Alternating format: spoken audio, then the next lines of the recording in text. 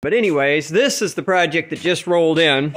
So as you can see, this is not a baby. I think this is off from a Volvo loader. I'm just not sure. It might be the tilt cylinder. But anyways, I don't know if I can get lined up to where you can see it.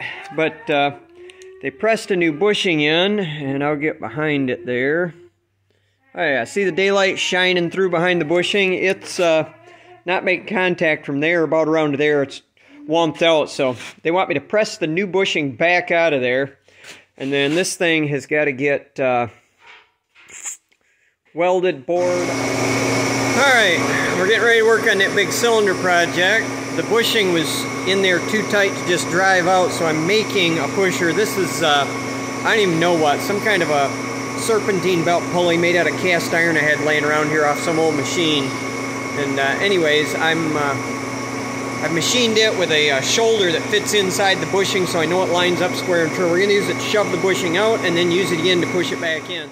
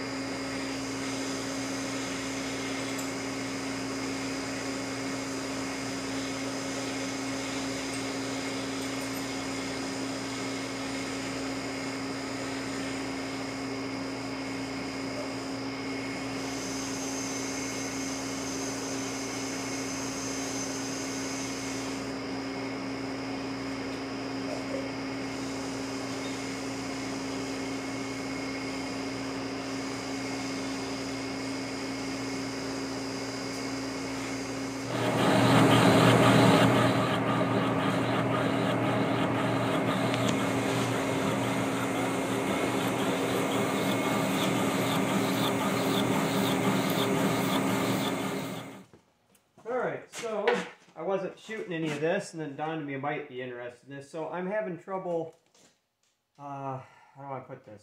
So, my no boring bar setup that I had was working quite right. I modified this boring bar, but I'm fighting problems with it because this one had a key or a hole through it at a 45-degree angle, and it's just giving me fits. My tooling's not set up for that, and I end up with too much tool sticking out. So I want one through at 90. So I've cross-drilled it with a pilot hole. I've got my square broach, and that requires a 25/64 pilot for a 3/8 square broach. And I've drilled the pilot hole, and now I've flipped it 90 degrees, and I'm drilling and tapping for the set screw to hold the tool in. So, anyways, just figured I would show you guys a little bit of this excitement. It's a little bit sketchy because this hole, of course, doesn't go all the way through.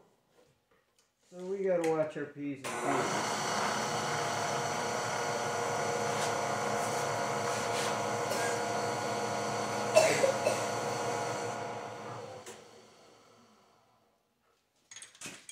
So what I typically do, close your eyes if you don't want to see this atrocity done, but I don't feel like going for a tap wrench to make 2 turns, so I'm going to grab the crescent wrench that I have here.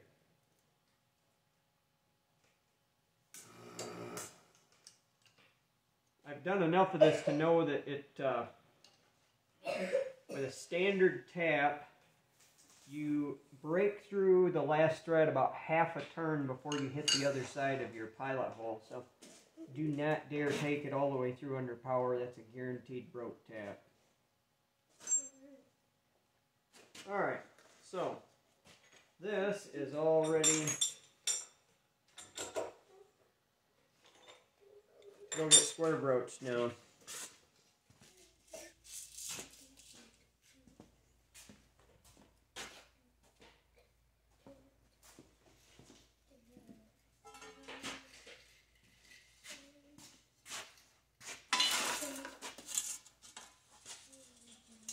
Kind of a honky shim, but I'm going to hurry everybody, so you're going to have to just put up with the hillbilliness of it.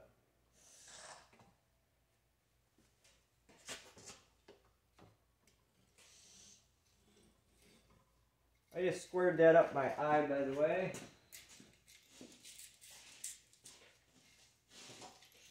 I've got tap magic all over this stuff, but just from tapping the hole, but I don't trust that to be heavy duty enough stuff. Broaching. These broaches are quite expensive.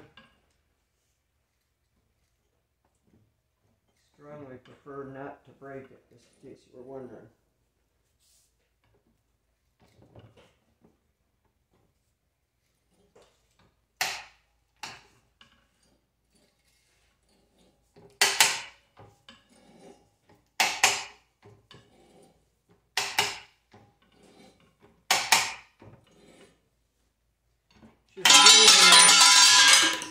Close enough to the end, I'm not worried about the pin. If you guys wanted to see a fight, you should have seen what it was like when I was square broaching 4140 pre-hard, which is before I knew better what I was making my first few boring bars out of. That was a fight.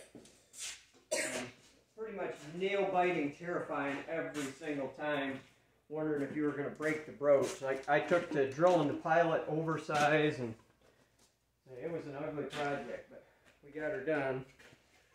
Alright, well there it is, one square hole.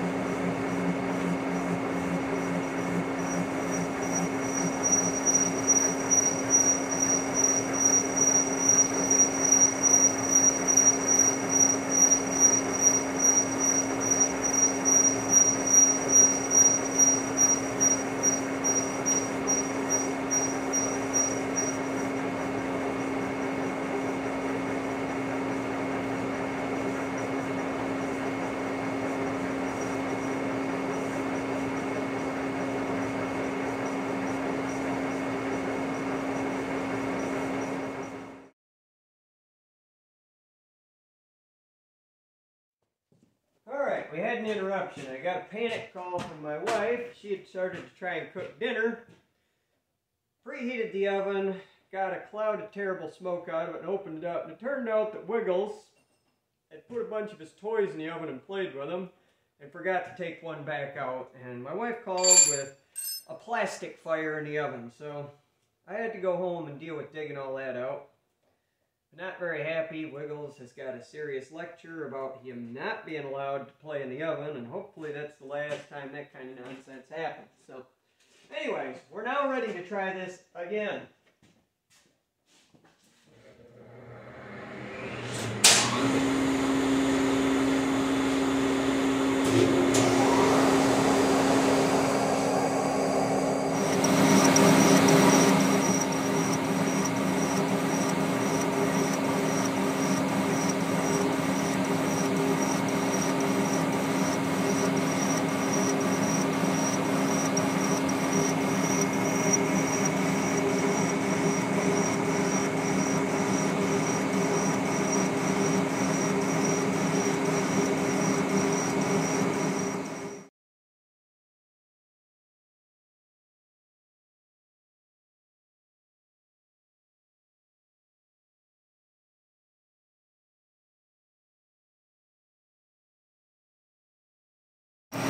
You can see over there on the back side where it had worn into the eye, that darker band across there. We're cleaning up completely now.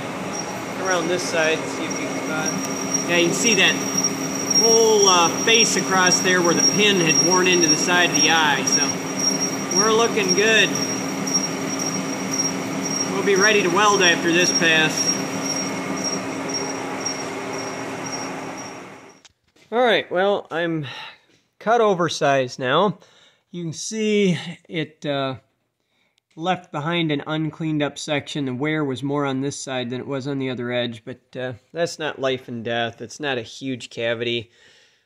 I'm putting enough weld build up there in one pass that it should fill that in, and if for some reason I'm getting down to my finished passes and that section isn't cleaning up, I'll have to hand weld in there a little bit. But we're going to go ahead and run weld in it at this stage because it's 50 over on a side, which is what I'm after. So I'm getting ready to put down some sheet metal on my table so I don't arc my table all to bits, and then set up the bore welder and see what we can do with her. Alright, so I am set up. I've made a couple passes around in there. This is some serious rigging. Normally, this bore welder is designed to hang on the mounts for my line boring setups. You can see we got some wood blocking and you name it, horsing around getting this thing on the correct center line to weld out this bore. Got a hunk of sheet metal on the table to protect my mill's table from spatter, and we're gonna let her rip. So I'll kick her in here and you can watch a little bit of this.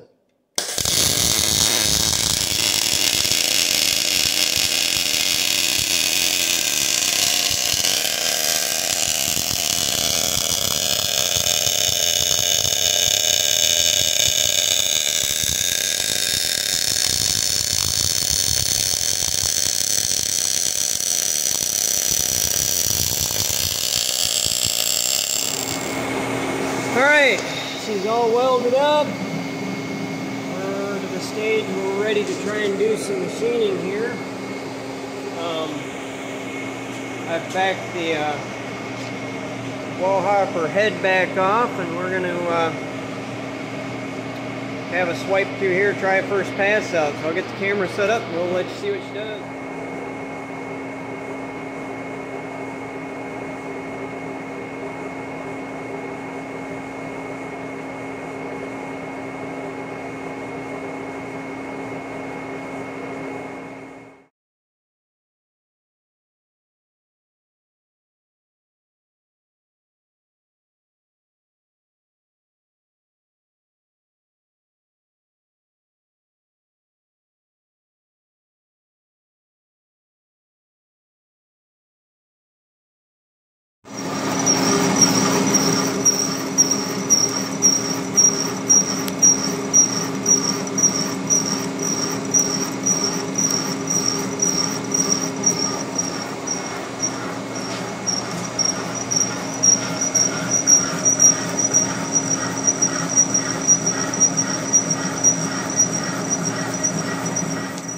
Alright guys, sorry I didn't get much more footage. I had some company drop in while I was working on this, and pretty much impossible to run the camera and talk to somebody. So anyways, came out really nice. I put 10 thousandths press fit on this. It's a 5.5 inch bushing, so I've got just under 2 thou per inch, which is pretty much what I normally shoot for on a bronze bushing. Helps keep them walking out. I don't know what factory spec is on it, but anyway, that's what I gave it. Came out just great. The only thing that's a little funny is that's enough press fit. This is a real hard bronze. I was having trouble getting it started, so I wish I could have shown you, but what I did, stuck this in lathe, and for about 3/16 on the end, I basically just shaved off the 5 thou on a side that was the press fit. Took it to a pretty much size for size fit so that I had a pilot let me take a dead blow, get it started so that I knew it wasn't going to be shaven when it went in, and then went ahead and shoved it in there. So anyways, came out real nice. I would assume customer will probably come tomorrow and pick it up, and tomorrow I start on this. This is the one where that hole is wore out. That end's good. This is H-link for Cat 375, so tomorrow we're going to be setting that up. You can see I got the setup all broke down off from the boring mill and ready to accept that. You guys might have noticed I moved my A-frame over the boring mill. I was getting sick of trying to manhandle stuff on the mill, and I haven't really been using this chain fall setup that much out in the rest of the shop, so I've just got it sitting over the boring mill now because I've got this H-link and then the one from the 345 to do, so we got lots of work to keep us all occupied with for a while. So anyhow, that's pretty much it. I'll show you guys some footage when we get started on this tomorrow.